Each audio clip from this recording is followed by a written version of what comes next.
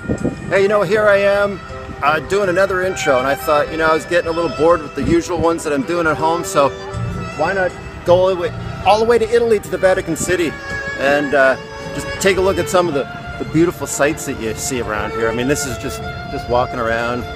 So, this is what I do for you. Welcome to, I think I'm on part 7. Enjoy the video.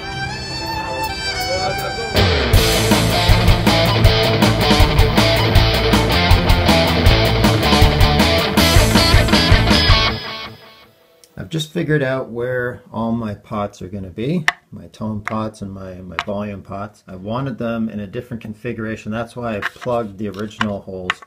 The original ones were kind of like a diamond shape, Les Paul. That really didn't work too well. It got in the way of the bridge, my new massive bridge that I'm putting in. So what I decided was kind of like a little smiley face along the bottom like that. Just in that kind of arch, following the same contour as the bottom of the base. What I'm going to do is just drill a little hole through and then double check the other side, making sure that it is where I think it's supposed to be, and then I'll drill for the right diameter. Also with the pickup selector switch as well, I'm going to drill that, but I think what I have to do first is router it out a little bit more. It's not quite deep enough yet. So I just put these are my volume and tone pot knobs that I made out of Tabasco bottle lids. It's going to be cool. I just put them on top of the hole just to make sure that everything does look good. I just want to make sure that it's centered, that it's not too close, it doesn't come up, somewhere weird. So now I'm ready to drill the proper size diameter hole.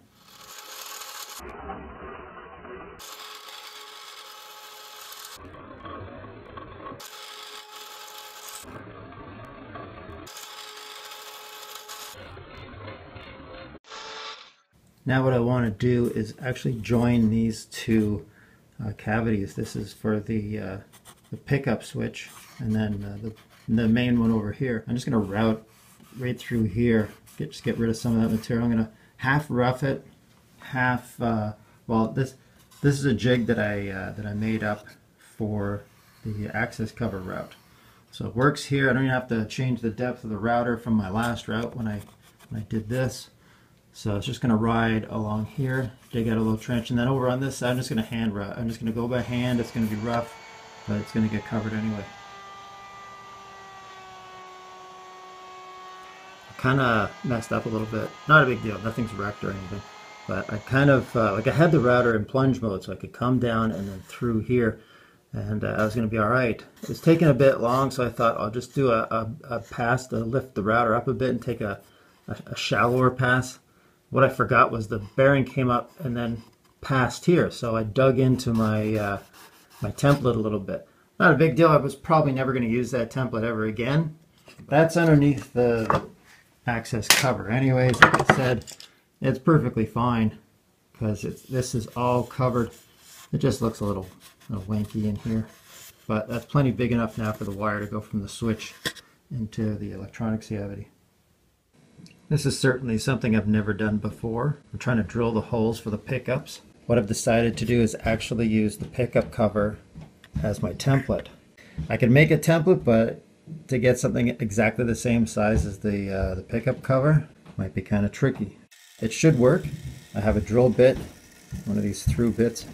It's just the right size that it'll fit right in. As long as that goes straight in into the wood, I'm fine.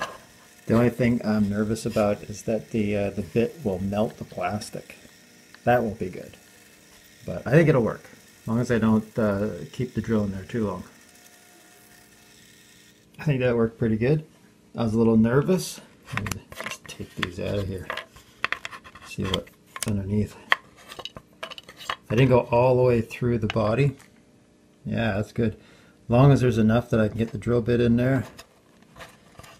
Finish the rest of the way. Had these pretty snug. Wrap tape around these little sticks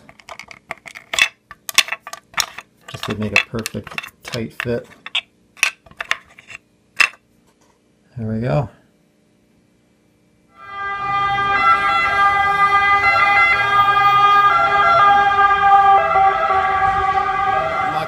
sounded in my head for a long time. That's